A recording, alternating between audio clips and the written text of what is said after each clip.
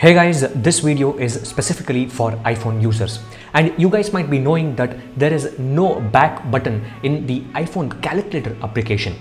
If you are in the middle of a bigger calculation and by mistake you have entered a wrong digit, you have to erase it fully.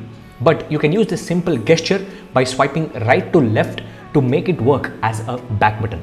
As you can see, just swipe it from right to left on the empty portion and you can use that gesture as a back button. It will save you from doing the big calculation once again. Instead of learning all these gestures, Apple could have easily added a back button, isn't it?